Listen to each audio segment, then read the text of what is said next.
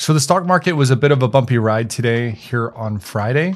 There's still a lot of uncertainty about the Israel and Iran war and the US involvement in the war. We have a few different stocks we're going to look at today. So we're going to look at the chart for IonQ. We're going to look at two quantum cybersecurity plays, ARQQ Quantum, ARQQ, and SEAL SQ, ticker symbol LAES. We're going to take a quick look at Airship AISP and BigBear.ai, BBAI. So let's jump in. So as we can see, the S&P was down today, the NASDAQ was down, the Russell was down, VIX cooled off a little bit, gold was down, Dow barely eked out a gain. It was a pretty flat day with some sell-off through the market. If we look at the stock heat map, some of the big tech companies got hit pretty hard today. Google was down 4%, Meta was down 2%, Nvidia 1%.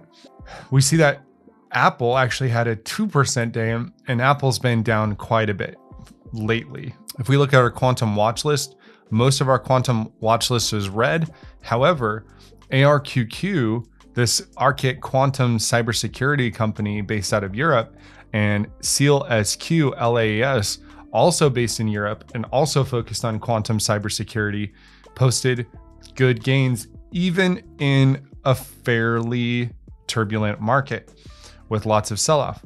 So we can see lots of tickers down the line. D-Wave was actually green most of the day, but ended up slightly in the red. And we see that Quantum Emotion and IonQ both posted gains. So just about a month ago, we got this article where a Google researcher had lowered the quantum bar to crack RSA encryption. So this researcher from Google Quantum AI estimated that breaking RSA 2048 encryption would be achieved in under a week using fewer than 1 million noisy qubits, sharply reducing previous estimates. The analysis relies on algorithmic improvements and efficient system designs, including approximate arithmetic and compressed error correction layouts. So what's happened here is the algorithms have improved greatly, which means that many less qubits are required. And there are some estimates that hacking of RSA encryption is closer and closer than people think. So these quantum cybersecurity plays, specifically LAES and ARQQ, are seeing some nice movement. Let's look at ARQQ. This stock has been on an absolute tear. Year to date, it looks like, only 7%, but in the last year, it's up 400%. In the past 6 months, it's up 64%. In the past month, it's up 60%.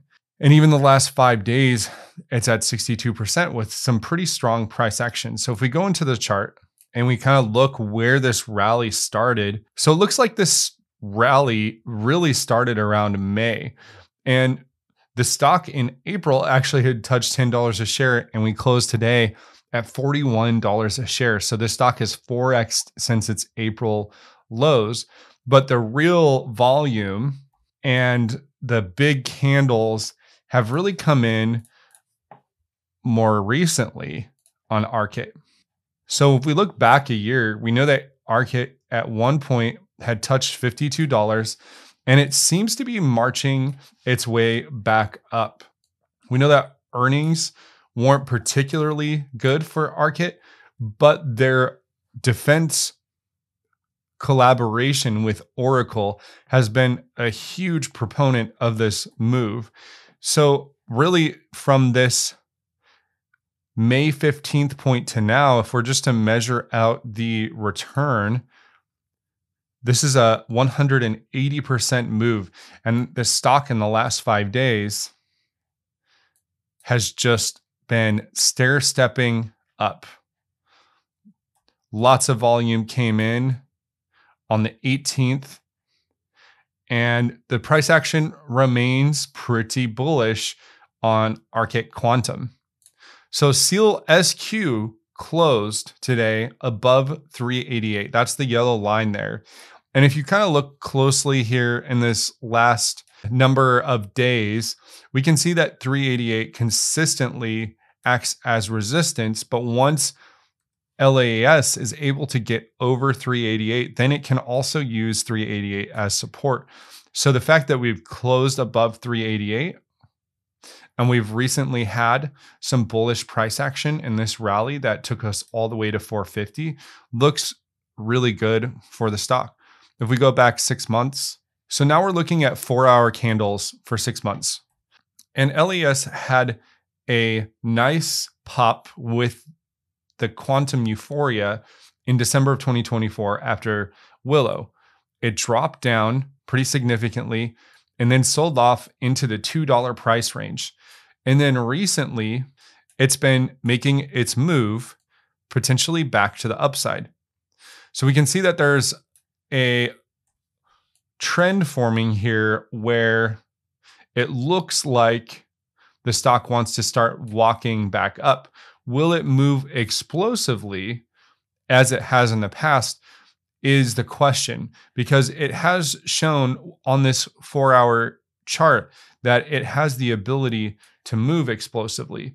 So could we see a candle like this, or will we see continued sort of sideways price action? So if we look back to May when this rally started and we see the wick touches on this imaginary rising support, this line on the chart, we can see that this is fairly close. First of all, we're above the critical 388.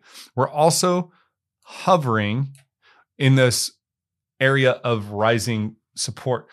So what that means is we have seen growth stocks, especially lately in our market, have nice bounces off support. So it does look quite bullish for LAES, especially if this theme of quantum cybersecurity continues to accelerate. Let's look at IonQ. So IonQ has an interesting story. And what we know is that they've accelerated their roadmap significantly. I'm going to put up the thumbnail on the screen, but I recommend anybody who's looking into quantum pure plays watches the video that I made on IonQ and their acquisition of Oxford Ionics and LightSync, because that is a game changer for this company. Now, what we see is that at its highest point, we were around $50 to $55 for IonQ, and there's been sell-off with the quantum crash, sell-off with tariffs, and when the whole market washed out. And then we had this incredible 40% day not too long ago. On the 4-hour chart, this is still presenting to me as a bull flag. We have a clear flagpole here. We have some consolidation. And the tighter this consolidation gets, the more likely we are to see some sort of move to the upside. Now, if macro changes or if the market conditions change, and if we're no longer in a bull market, this could easily sell down to former areas of support. So in a more bearish case, if IonQ is continuing to sell down, it looks like it's been caught a couple times at this 36. It could also move back down to 28 if market conditions change or if some sort of black swan event specifically happens for this company. All right, let's take a look at Airship. Covered Airship in a while. So Airship AI is basically a small, very small company who desperately needs a new website, but they have some cool products and they're a relatively inexpensive AI play when there's lots of AI growth as a theme. So what first attracted me to the company, I'm not going to lie, is their logo. That is the coolest logo I think I've ever seen for an AI company. Just a quick look at Airship AI on the balance sheet. So they have been trending higher in their revenues. Their net income turned positive. Their free cash flow fell off a cliff, so that's not a good sign. And it looks like with the data that ProfitViz has, that they have more cash than debt. So this is a very speculative play for me, but I like the AI theme and I like the business that they're in. So Airship, if we look back 1 year at price history, the highest they've seen is about $7.50, $7. And if we go back to April lows, the stock was trading around $3. We can see that recently we've had some really nice candles with Airship AI. And if we get a little closer to the chart, we also see that volume has come in the recent rally, and some nice volume has come in today. Looks like we're just about in the middle of the relative strength index, and we are trading a little bit sideways. This kind of looks a little bit like IonQ's chart. It's not really sure where it's going to go. There could be a case that there's a bull flag here, and maybe Airship wants to push back up. But when it had its initial rally and its initial push up last year, it's kind of cooled off since then. So we're going to need to see. I'm following it closely. I am personally invested in Airship, and I would love to see where it goes from here. I think the chart's pretty interesting and not quite as volatile as some of those other stocks. Speaking of volatility, let's take a look at BigBear.ai. So BigBear, I think a lot of people, when I started investing in BigBear, it was way back here, like in November, December of 2024. And I think the big thing that's changed with BigBear from my perspective is more people just understand what they're doing. They've seen what Palantir has been able to do in the stock market, and they've seen that BigBear has had a big move in the past and also a big sell-off. And BigBear has this character in the stock where it has some more explosive types of moves. Now, recently, we've seen quite a bit of consolidation, which is actually a little bit out of character for BigBear. So we see in last month, we've had some of those legs up followed by sharp legs down. But really, the mean or the average of all of this is we've kind of been just trading sideways. If we split the difference there around this $4. So we come down to 360 sometimes and we go up to 440 sometimes, but we haven't meaningfully moved. However, if we look at the history of BigBear, especially in the last couple of years, I'm going to just draw a horizontal line here. So we can see most of the price history for BigBear is under this $3 point. So the fact that it's starting to move back into this $4 area and starting to think about going higher to 5, 6, 7, 8, 9, or 10 is looking quite promising. And if we go back all the way to August of 2024 and we measure the move to now, investors that were in this ticker have already seen a 300% gain. So one caution with BigBear.ai is historically their financials haven't been perfect. They have a new CEO. There has been some effort to make those financials better, and they weren't able to post some revenue in the last quarter that will be carried over into this quarter. So what we're starting to see, and I think investors are starting to figure out, is volume is picking up for BigBear.